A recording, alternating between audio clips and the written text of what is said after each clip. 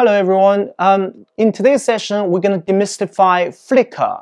We're going to introduce the flicker test. Why do we need to do a flicker test? Okay, and give you some demonstration to see some of the smart control of modern products and how they meet the flicker requirement. Okay. So we're going to use a very simple example here.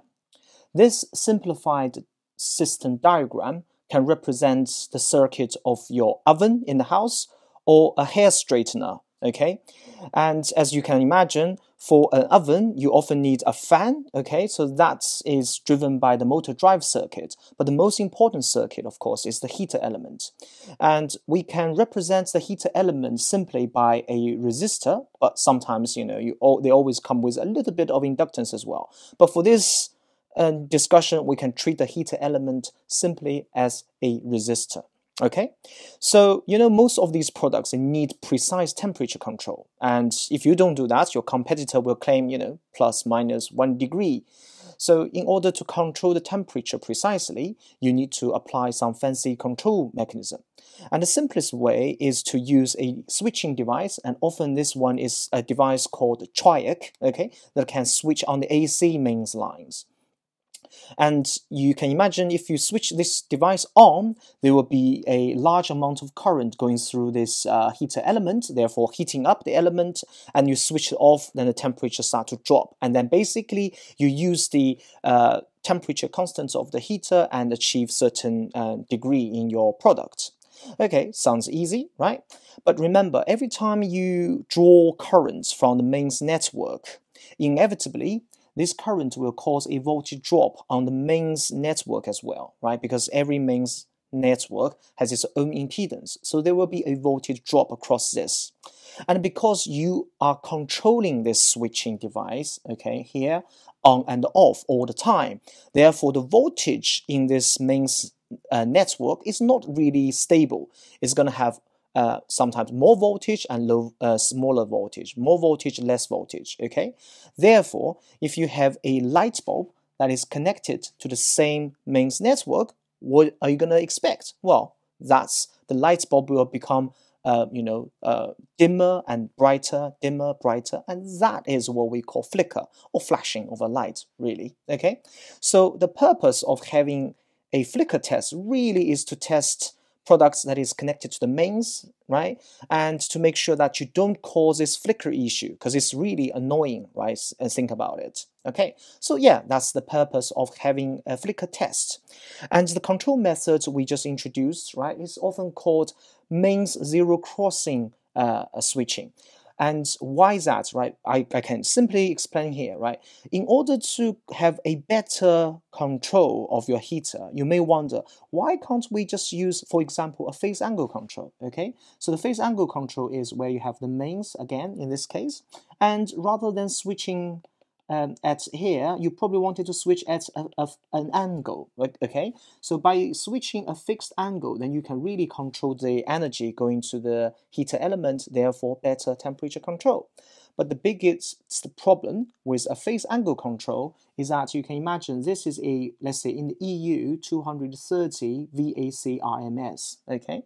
So when you switch on, let's say this point, you're going to have a big voltage, right, every time you switch. So that's the delta V over delta T, and we all know that is really, really bad for controlling EMI.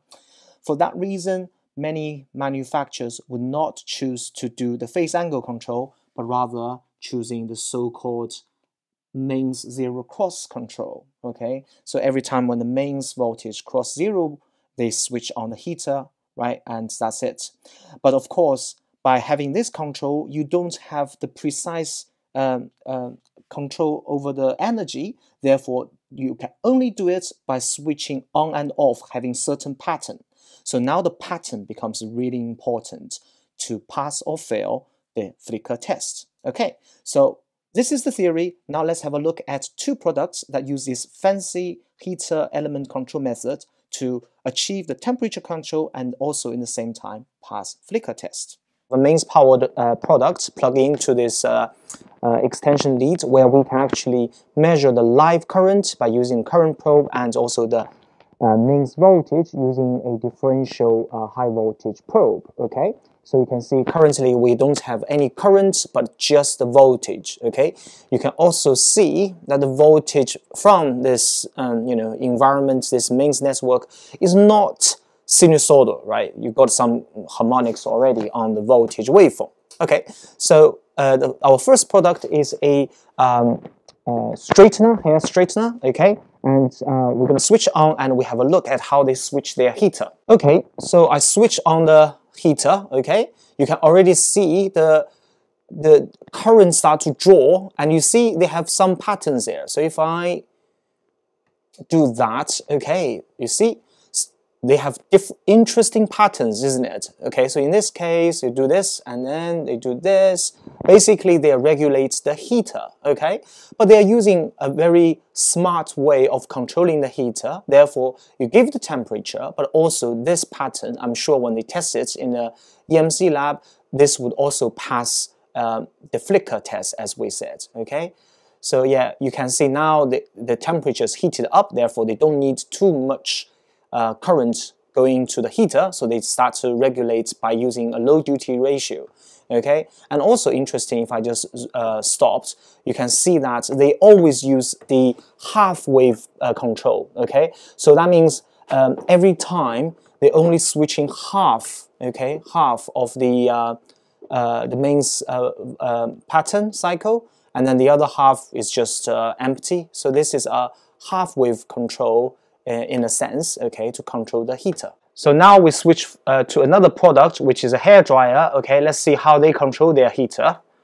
So I switch on, okay, so you can see there. So if I stop here, for example, okay, I switch off the product because it's quite noisy.